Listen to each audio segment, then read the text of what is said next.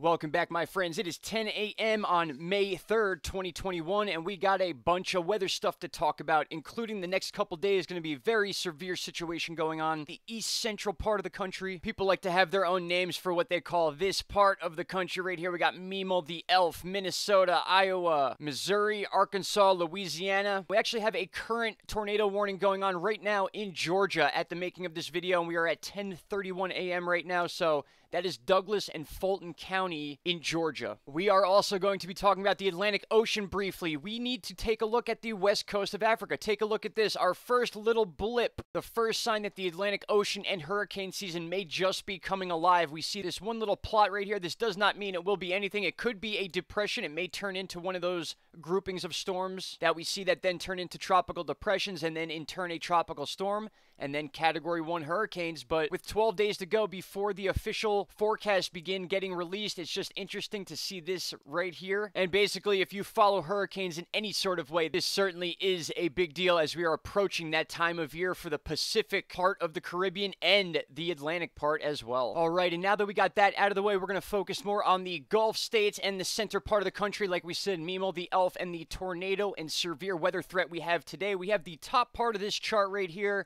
Kind of shows what's going on. We're going to go over to this enhanced probability area of tornadoes and severe weather today. We'll jump right back to that chart in a second. We could see yesterday was a busy day. All these tornado reports down near Mississippi, Louisiana, Arkansas, and then up into the Tennessee area. And that was just part of it, obviously. So this website here is hailreports.com. You can set this for the past 3 days, go back to yesterday, and you can set it specifically for today. As you can see, nothing going on yet today except for one unknown wind report here. We're going to see a lot of those popping up, and we're going to start seeing these areas light up this afternoon and this evening. That's why we're not seeing much on the charts right now. This stuff is about to form as we're talking. So I just want to keep that at the forefront of the information when people come to this chart and they don't see anything going on and then assume nothing's going to happen today. But we need to understand this is all going to take place this afternoon over the next few hours into this evening. So once again, yesterday was a big day. As we clicked the yesterday button, we had all these tornadoes down here. We had all the crazy winds and hail in Nebraska, Kansas, and Colorado. And now today, you can almost take that same setup and just move it more to the east. We're going to have the two separate areas to really watch. Obviously, we have our tornado alley strip right here that covers 6 different states. And then we got Alabama, Georgia, and South Carolina in this other warning area. So we're going to have some of this flow coming up from the Gulf. That's more than likely going to be the cause of the southeast situation. And then this flow that we've already been dealing with that was kind of sitting over Colorado. The heavy winds we were seeing yesterday, and that swoop is now taking place to bring this all the way up just underneath the Great Lakes. Oh, and did I mention that's only just today? Look at tomorrow's forecast. So tomorrow, May 4th, this is day 2 of our 3-day outlook. Take a look at the severe situation in Louisiana, Mississippi, Alabama. This one's going to stretch into Tennessee. We're going to see heavy hail, heavy winds in this as well.